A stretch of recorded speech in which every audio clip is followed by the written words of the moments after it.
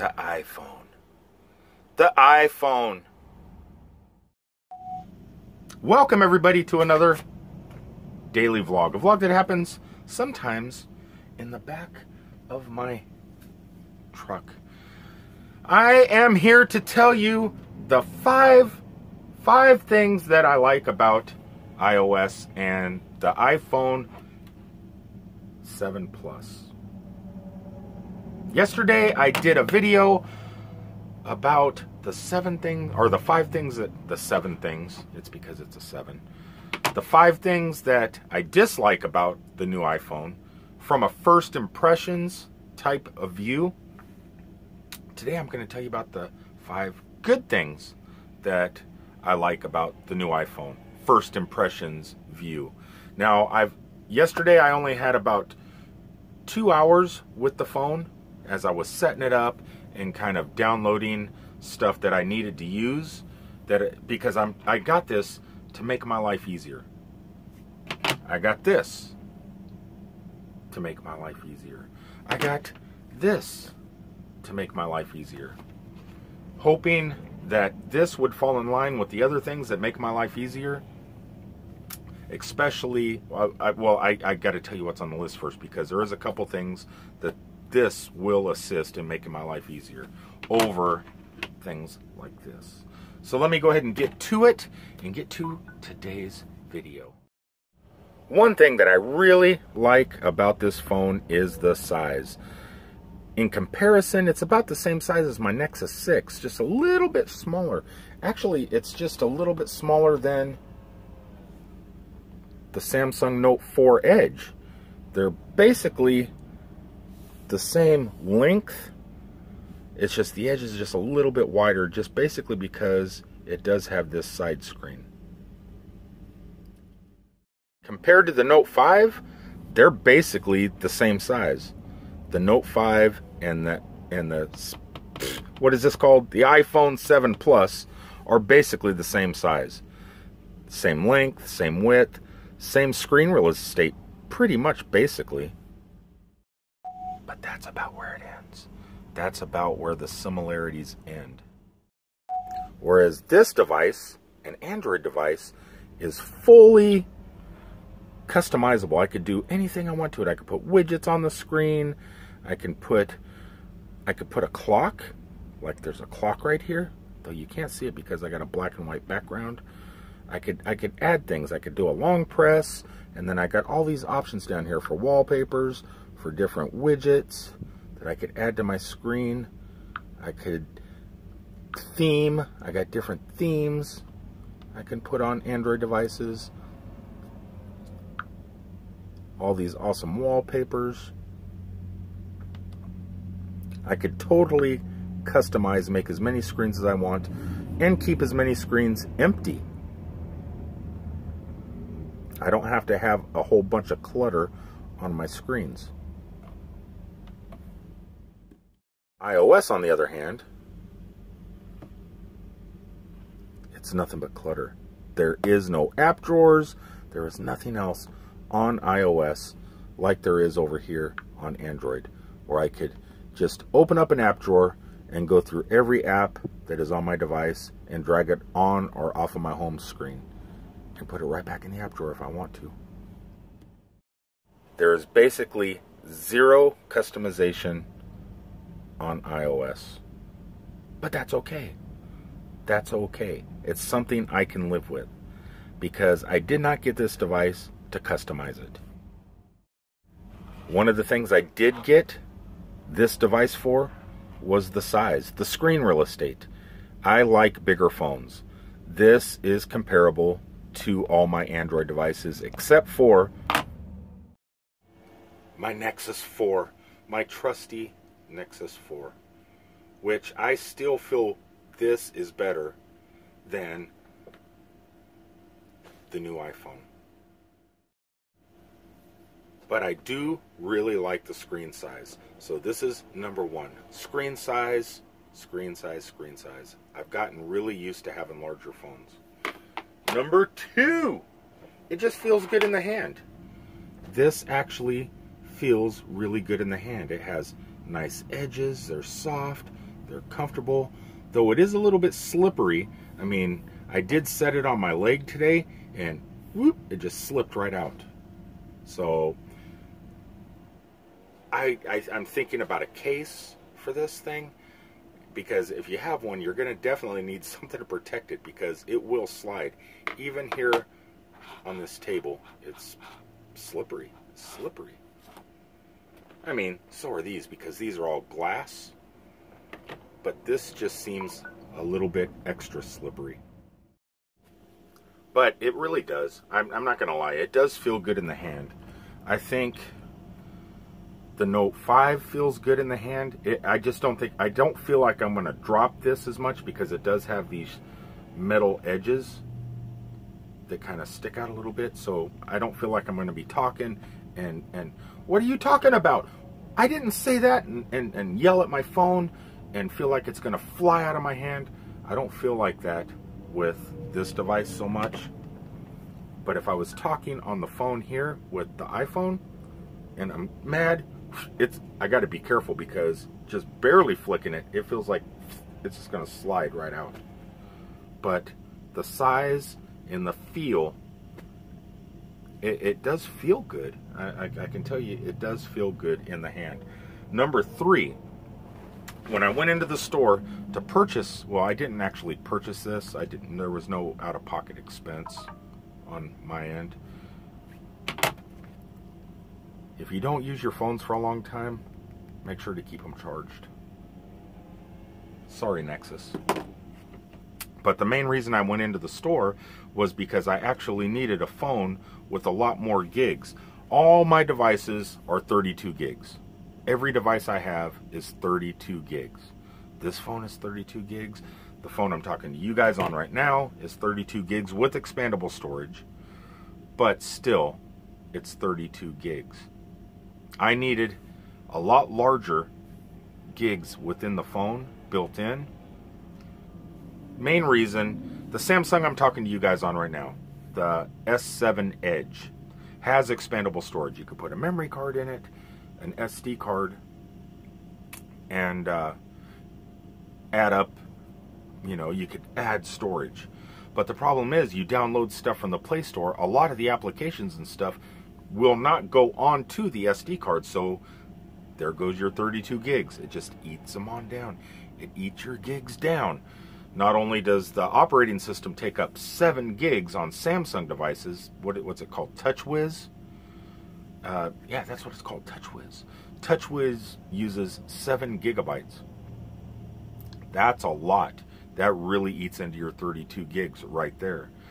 I don't know how much the iOS 10, whatever it is running, 10.1, I don't know how much that uses. So let's say that uses 7 gigs, and I only got a 32 gig iPhone. With no expandable storage, I'd be screwed.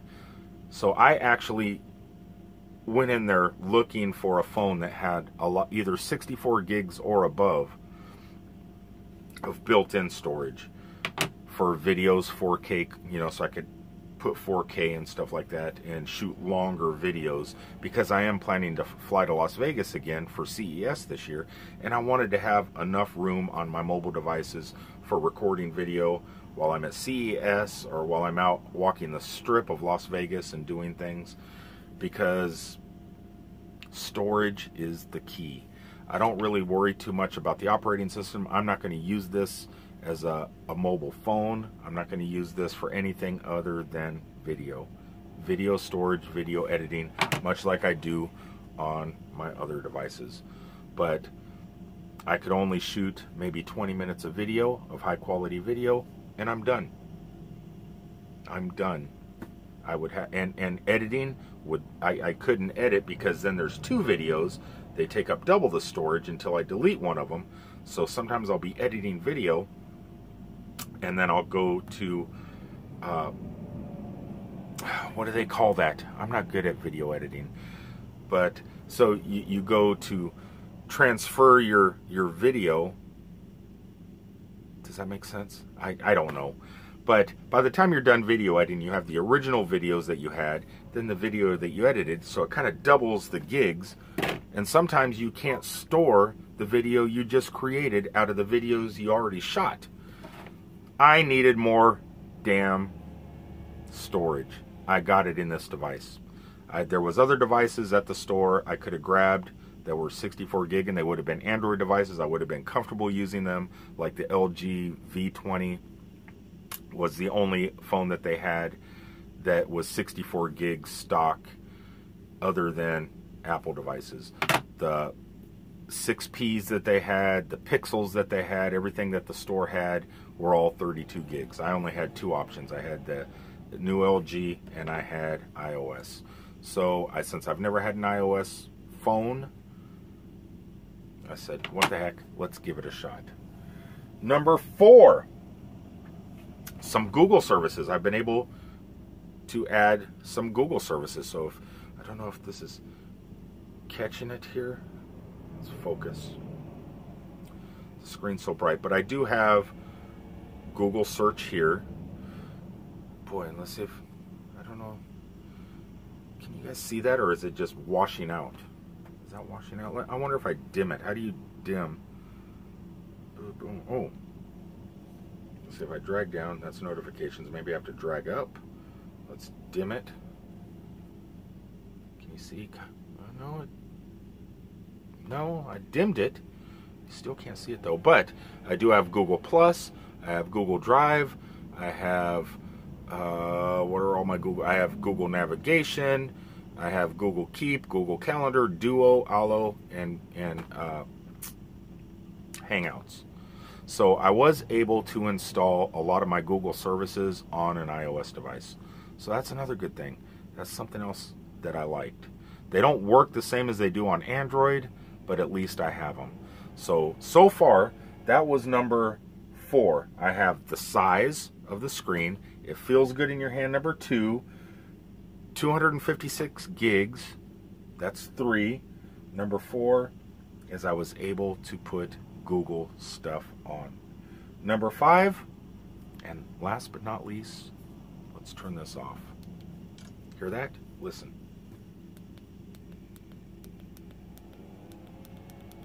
The buttons are nice and clicky. When they put these phones together, they remind me a lot of HTC. Actually, a lot of people in the media said the new Google Pixel is a copy of the iPhone. I disagree. Why? Because HTC makes the new Google Pixel. Apple actually paid HTC so HTC wouldn't sue Apple if they could use their design. So Apple copied HTC, and this looks pretty much like the HTC 1 series phones. Last year's, I think, was even worse because they had the line. So they actually really did look like an HTC 1. So no, I think Apple looks like a Pixel, and Apple looks like the HTC One. But that being said, the HTC One and the Pixel both have really good buttons on them. Their clickiness and the button placement, it's just nice and clicky. Even the volume rockers are nice and clicky, and you could feel them. So like if I'm holding the phone and I want to turn the power on, I know where the power button is. It's nice and clicky. I know where the volumes are, and I know whatever this button is. I don't know what that button is just yet. But you do have the volume up, the volume down, and the power button. It's well put together. So that's something else I like about it. But the Note 5 is the same way. It's just as clicky. Don't know if you can hear the volume up, volume down. It does. It's like Apple took a note from other manufacturers when they created this device. Made nice, clicky, tactile buttons. You could feel where they are. So that's number 5. I like the button placements, and I like the way the buttons feel. That's it. That's all I can like about it so far. The size feels good in the hand. The gigabytes, that's the most important.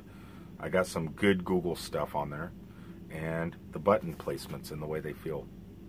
That's all I like so far about it.